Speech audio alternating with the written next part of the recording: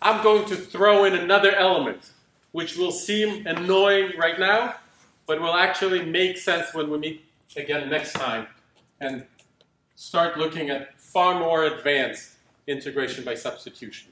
I will start using a different letter for the independent variable, because I want you to get used to the fact that it could be x, it could be y, it could be z, and it makes no difference in the world.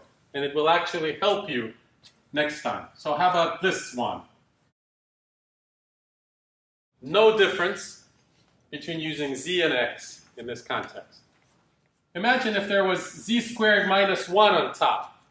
Would that solve all your problems if it were z squared minus 1 on top? If it were that, does that solve all your problems?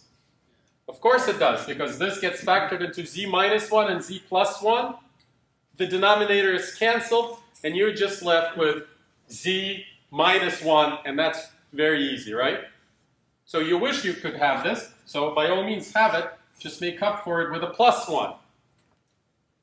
And so the whole expression becomes what we just discussed.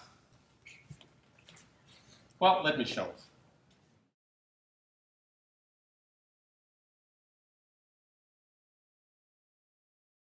Right? That's all we did. So we threw in a minus 1 and to make up for it a plus 1, then grouped the numerator in this fashion.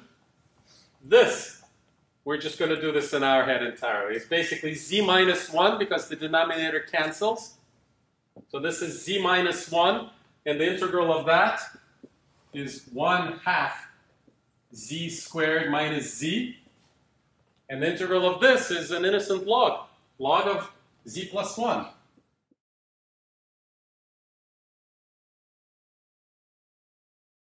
There you go.